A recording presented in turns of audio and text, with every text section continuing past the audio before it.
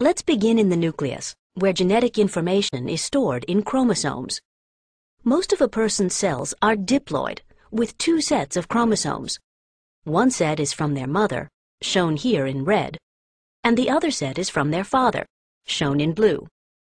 Each maternal chromosome has a corresponding paternal chromosome. These matched pairs are called homologous chromosomes. During interphase, chromosomes are duplicated. Each chromosome now consists of 2 identical copies called sister chromatids. Zooming in, we see that each sister chromatid is made up of DNA wound around histone proteins. Each strand coils up into a tight helical fiber.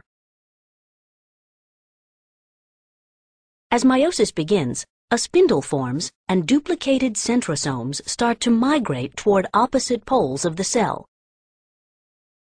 Back in the nucleus, the chromosomes are condensing. In meiosis, homologous chromosomes stick together in pairs. The close association of homologous chromosomes allows segments of non-sister chromatids to trade places. This recombination of maternal and paternal genetic material is a key feature of meiosis.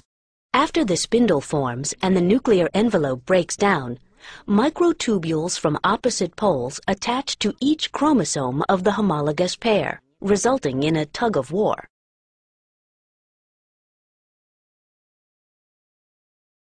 At metaphase 1, the chromosome pairs are positioned in the middle of the cell.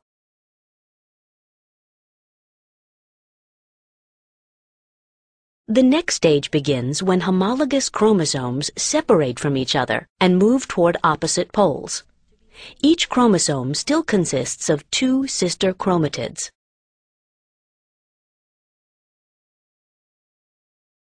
This cell began meiosis with 46 chromosomes, but each daughter cell now has only 23 chromosomes.